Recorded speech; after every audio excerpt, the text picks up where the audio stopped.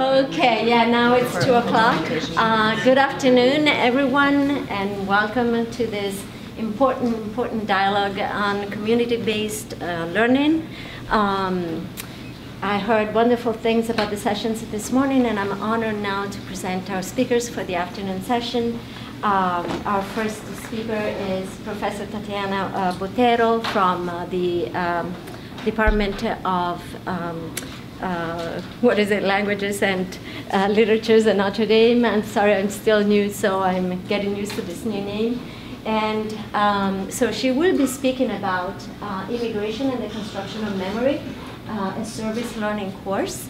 And I just wanted to make you aware of the fact that we'll ask questions soon after each presentation. So I'm going to leave the floor to Professor Botero, and thank you. Well, welcome and thank you for coming.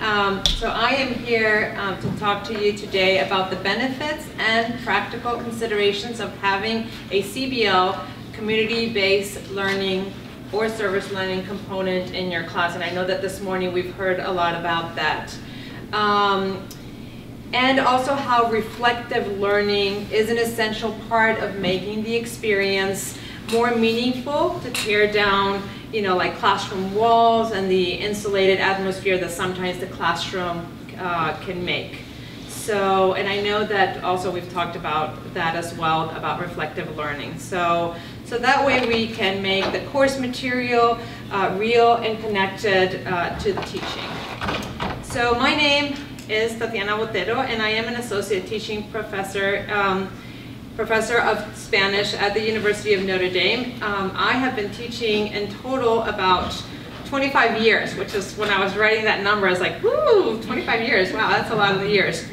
At this university, I usually teach 3rd, 4th, and 5th semester Spanish courses, and for about 4 years I have been teaching the course Immigration and the Construction of Memory. It is a course that I created. I won a Gainey grant to develop the course, and so I've been teaching it, and this class does require a community-based learning component. So my students, in addition to the classwork, they do a final project, which is a book. It's a big component of the class, and I brought some samples here, and I know that later this afternoon when we meet at Getty's house, Rachel will have all the other books that my students have created. Every semester we work with 4 families, which means that we create 4 books.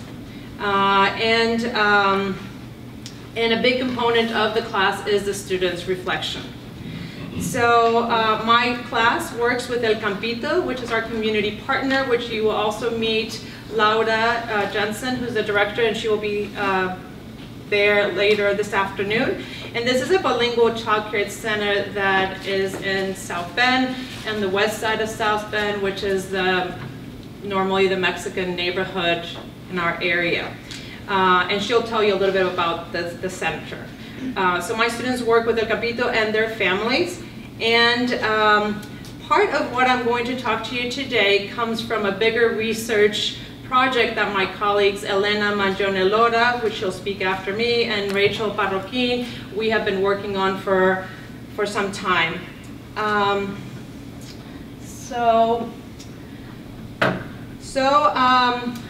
Students worked with selected Latino families, and one of the criteria that I look for is several generations of Latino within the family, to have several generations, like the grandparents, the parents, the children. And so they work with Latino families to preserve and document their histories, creating a lasting record that they can proudly pass down to future generations. By being involved in this important project, students will not only enhance their language skills, but also their cultural awareness of and sensitivity to this growing demographic group, as well as further develop their civic engagement. Through literature, film, current event, and guest speakers, students will develop knowledge about migration issues, family immigration histories, and problems facing our Latino communities in general, and particularly here in South Bend. Students Through ethical engagement, we'll work on a collaborative creation and preservation of memory of an experience that shapes our family's everyday life. Using storytelling techniques, students work with families to create and record family histories, using a variety of methods that will result in a couple of different pieces of work. Recorded audio interviews using NPR's technique of StoryCorps, Every Voice Matters, and collaborative books detailing their family's life and path that has led them to our community.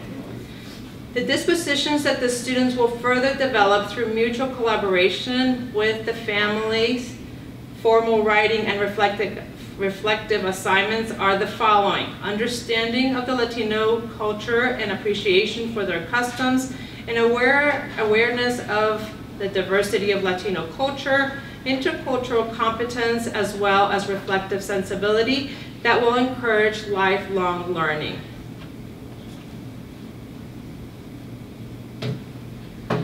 So importance and benefits. So let me tell you a little bit about what the research says. So Gregory Thompson, in his book published on November 2012, Intersection of Service Learning, Research and Practice in the Second Language Classroom, says, first benefit is transfer of learning. He said, and I quote, "The goal through service learning then is to bring positive transfer that enables students to bring the knowledge from the classroom and apply it into the community through service," end quote. So positive transfer occurs when learning in one context improves performance in another context. That is, learning moves from the classroom and the books to a wide variety of authentic situations where the students practice the language. It is an outward transfer.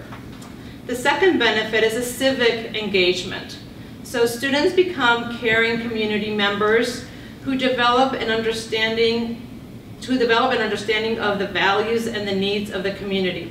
This engagement with the community will, in most cases, help and motivate students to learn more. They want to be able to communicate, and they find the value of speaking the language. As citizens, we have an obligation to help those in need in our community. So I want them to move more from the idea of those immigrants as to the idea of, oh no, that's mi familia. You know, I know their story. I know who they are. I know their struggles. I know why they're here, and I have a personal and more compassionate connection with them. So that way, it kind of changes the students' perspectives. I want them to know that, you know, when someone immigrates here, in many cases, this is their last resort. The third benefit is authentic opportunity to interact and offer feedback in a community setting. So to quote Swain, he said, learners need to be pushed to make use of their resources. They need to have their linguistic abilities stretched to the fullest. They need to reflect on their output and consider ways of modifying it to enhance comprehensibility, appropriateness, and accuracy, end quote. The third benefit is active self-monitoring through reflections to create empowered lifelong learners. And the last benefit is community partner goals. And so my class helps El Campito fulfill their outreach goal of community building.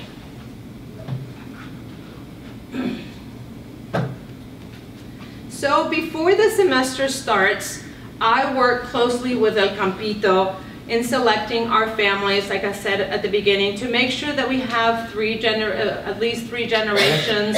If I have families that have more branches, it's great. If I have grandparents and uncles and the parents and the children, is great. Sometimes I've had great-grandparents, which is really, really great. Many times I have the husbands also come, so we have the mom and the dad kind of separated, and that way we get everybody's perspective. So because it is a Spanish class, I need to make sure that the families know that it's really important that during that time, you know, we speak Spanish to the students, and because sometimes we have second and third generation here, and sometimes they feel more comfortable in English. especially the children. So, but this class, in particular this semester, we've worked really hard, even with the children, because the families want the children to practice their Spanish. So my students have said, well, and they said it at the beginning, well, at least I'll speak to you in Spanish and then you can answer to me in English. But then the students now are seeing the value of kind of being their teacher. And so then they're trying really hard to also use their language, which the families are really happy to do that, because the families, the children just have the time to use the language in the home, because obviously everything else in their life is in English, school and everything else. The other thing is that starting like maybe 2 semesters ago or 2 years ago, I send the students an email in December, so before class start, and actually I meet with them in December and go over the class and the criteria and kind of the class requirements, and any that is not completely like committed to the class and usually drops right away. Which is really, really great, because one, there's also always a wait list, so I always have like, by the next day someone has taken that spot. But 2 is that I don't have anybody shopping around in the first week of January, because I really start on week 1 with our project. Because 16 weeks a semester seems like a really long time, but it really is not a long time. So then I have to start on week 1, so I have to somehow get rid of the shopping around. So by meeting with them in December, it's a really great way. And then when the first day of class comes, I already know all my students, so which is also creates a great community in the classroom. So on week 1, we start with a dinner with all the families that they're invited, and we talk a little bit more in depth about the project, and we also have them sign waivers that are required for the IRB that I have, the Institutional Review Board. All my students are city certified, which is a certification, a training and certification to be able to do research with human subjects. So that's also really, really important. Then we have about 8 weeks of interviews, and the student role is that of a facilitator to help construct and remember those family memories. They help the families kind of bridge that gap between the oral memory and the written stories. Now, because it is a group project and it's worth about 25% of their final grade, so I have, I give them like a job assignment, and I give them also a distribution worksheet. That way they know how to distribute the work among the group, which is usually groups of 4. And then that way I know who's in charge of what, who's doing what. They have 20 pages that they have to do in the book, and everybody has to have a divided labor. I also do like scaffolding work, so basically, we work on little chunks at a time. Every week students have a topic that they're working that week with the families. They create questions for their family meetings, which is on Thursdays, and then with those questions, like the first time I just kind of let them, I'll give them some samples, but I also kind of let them create it, and then we talk the next week, how did that go? Well, I really need a lot of more questions. I said, yes, but you also need a lot of questions that are better, because if you ask something like, well, is your school different, was your school different than your children's school, then the answer is yes, period. Yeah. So you need to ask more, open-ended, like how was it? Can you explain? Can you go in detail? Which one was your favorite teacher? Why was that your favorite teacher? So things like that. So they also learn interviewing techniques, how to ask questions and things like that. Then every other week they have to submit written work that obviously I grade, I give them feedback, but that's also material that's going to go into the book.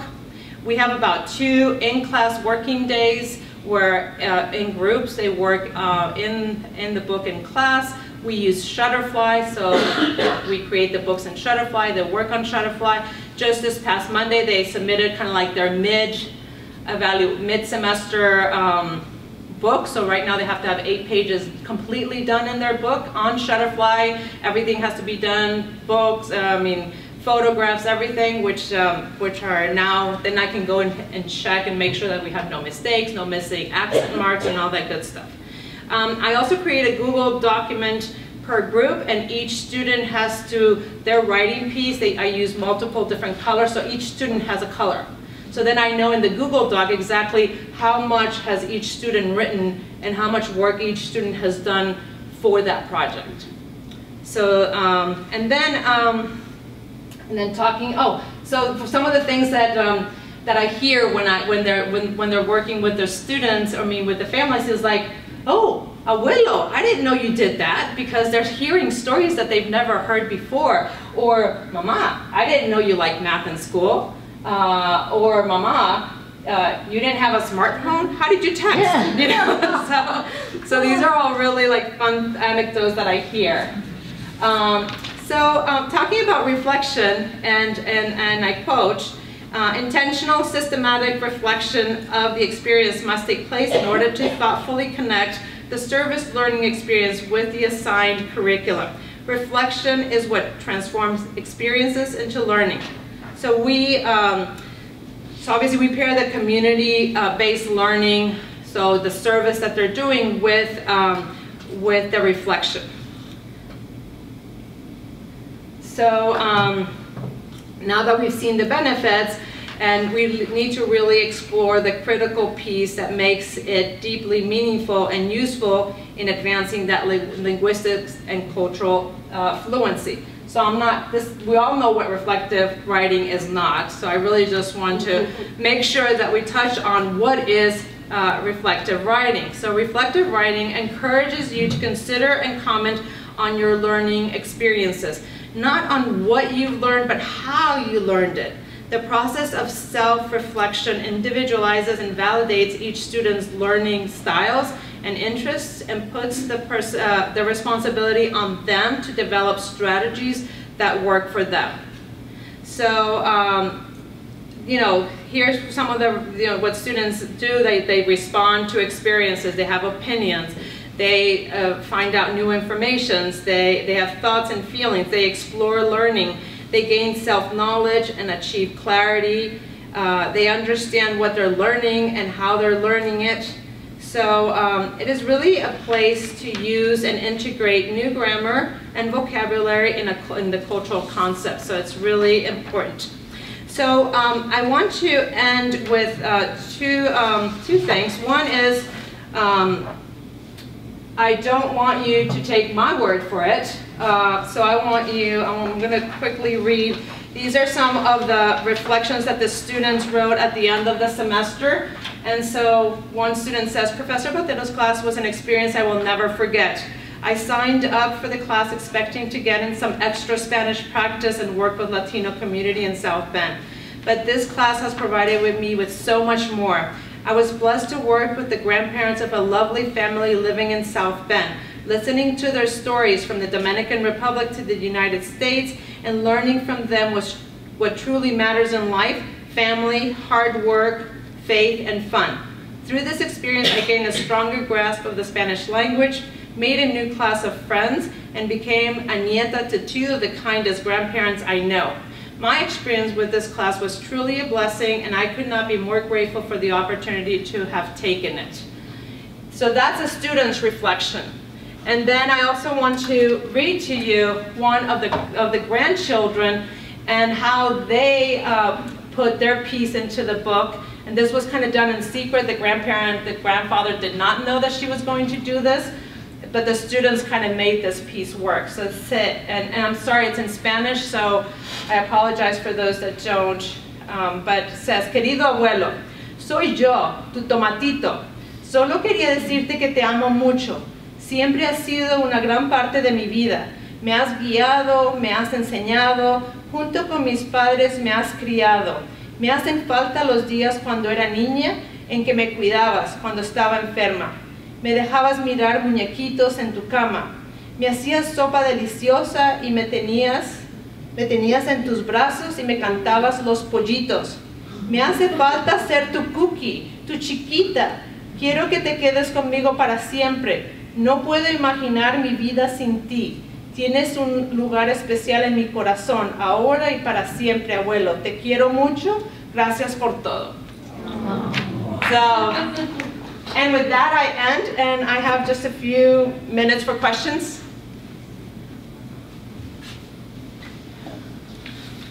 Yes? So is it, do you design your course around, is it a language course or is it a content course? So it's a 5th semester Spanish class. So our 5th semesters are more like conversations, advanced intermediate. So they're conversation classes. There's no actual grammar taught in the class. They've already seen. We finished grammar at the 4th semester. So.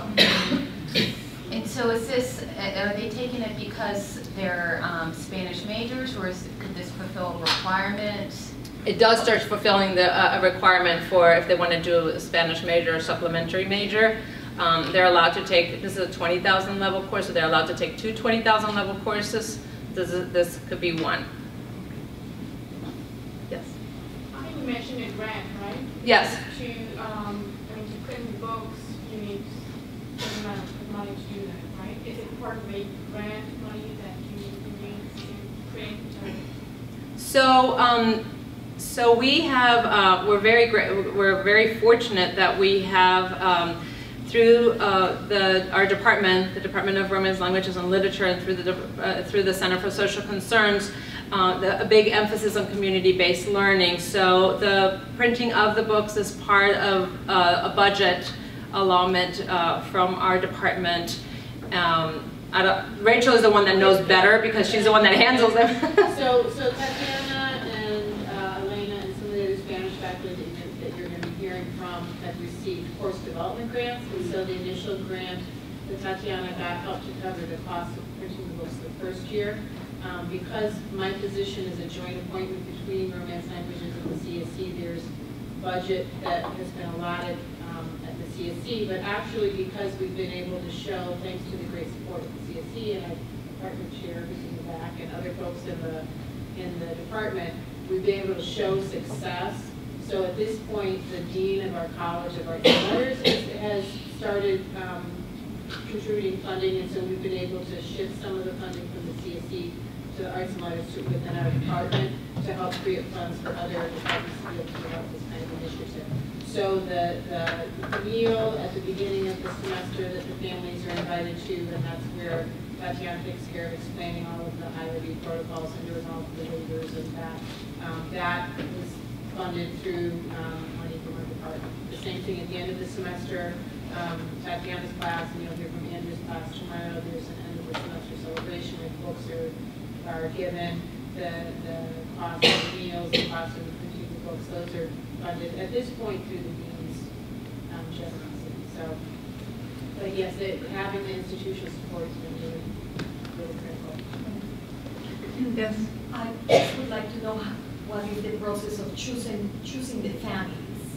Right. So the first semester was much harder to find the families because they didn't know about the project. So I had to really, and it was all obviously all in theory.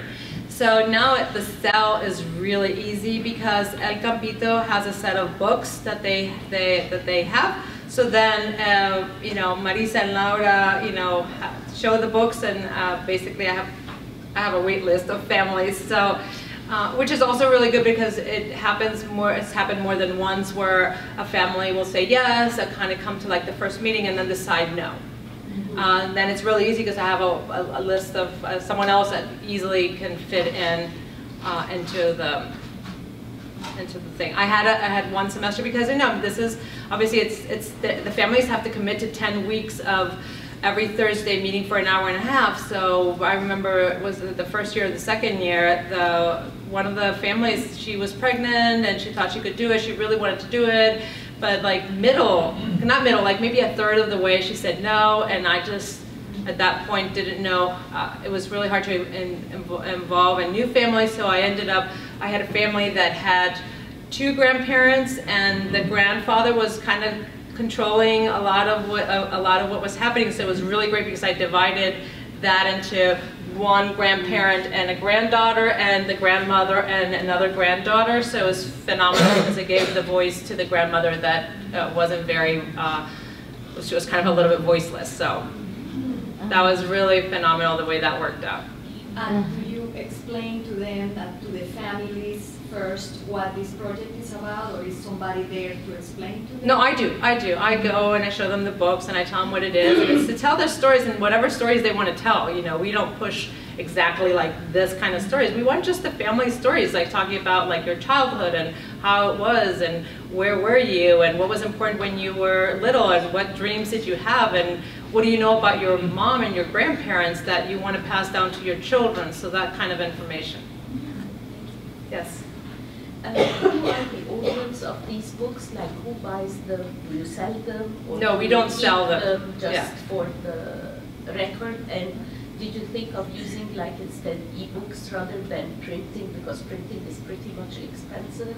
Yeah. So we want them to have the printed copy. Okay. So we want the families to have a physical copy that they can actually sit down during family meetings and see it. Because many families might not have a computer, might not have an internet, so we want to make sure that they have. And no, we don't sell them. They're just for the families. We keep a copy at the CSC. We keep a copy here also at Latino Studies in their library, and we keep a copy. I keep a copy. And so, yeah. Are students furnishing their own cameras for this, or do you have equipment that y'all use? So we're fortunate that we have a department, an OIT office that the students can take out audio recorders, which is what they use for every meeting. And then the students, I get OIT does a little brief training for them at the beginning of the semester, teaching them how to use it and then how to transfer those audio recorders. This semester we're doing e-portfolios as our final assessment, so they're putting all their audio recordings in the e-portfolio, so that way we have them all available, and they can also check out cameras, but they usually use their phones, and yeah. So, and I think one last question, because I think that they're. Maybe I missed it. You said that they sign waivers, so is part of that who owns the information afterwards? So I have an IRB for the class. So then so basically I have the information. So you could publish a book, maybe one. I can. Like Yes. Yes. History of South Bend Hispanic. Yes. Yes, and that's the reason why I did the IRB. IRBs are not easy to do. They're very complicated and lengthy, and you have to go through a lot of explanation, and you have to basically show the IRB people everything beforehand, all your waivers, all your class projects, all your material. And so it wasn't easy, but I wanted to do it because I wanted to have the possibility of, if I want to like present on them, show them at conferences, and you can't do the IRB retroactive, so and then the students, part of the IRB is that the students have to do the city training, which if any of you have ever done the city training is very lengthy. It takes about 6 hours, and the students do that over Christmas break because the first week of class they have to submit their city training. But which is great for them, because I say, you know, that's something that you can put in your CV, your resume, that you have city training. So. And I will be, I do have to leave in a little bit, but I'll be back at the CSC if anybody has any more questions, but Can I just make a public service announcement? Yes. The federal government is changing the IRB rules for non-medical human subjects work, so if you're feeling really intimidated right now by all that, it's supposed to get much easier starting this July. Oh, nice. Okay. And so with that news, I guess we'll end, our first interesting presentation.